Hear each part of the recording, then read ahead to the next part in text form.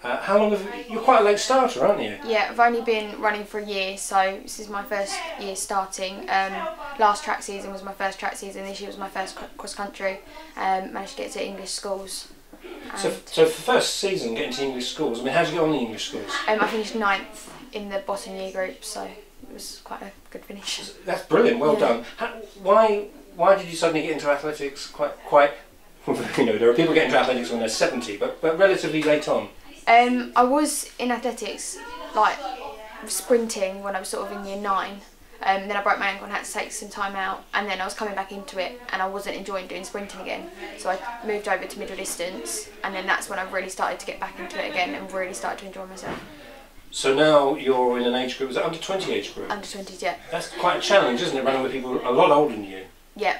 What's your hopes for this season? I'm hoping to go for sort of a 3K English schools, maybe 1500, but definitely get some low PBs, sort of national standard times I'm hoping for. How was your winter?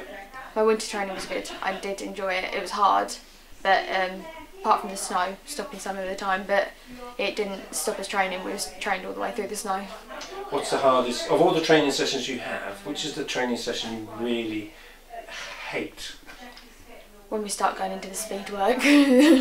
Summer training speed work is my worst one. I hate speed work. I'm not built for that anymore. And Cedar Hall, tell me about how you got involved with Cedar Hall and their sponsorship system. I saw sort of an advert in the paper, and it was something that I really wanted to go for because I've been having sports massages before. And I just went and tried for it. I sort of got sort of references and I wrote my letter, and then I went for the interview, and it's just gone from there really.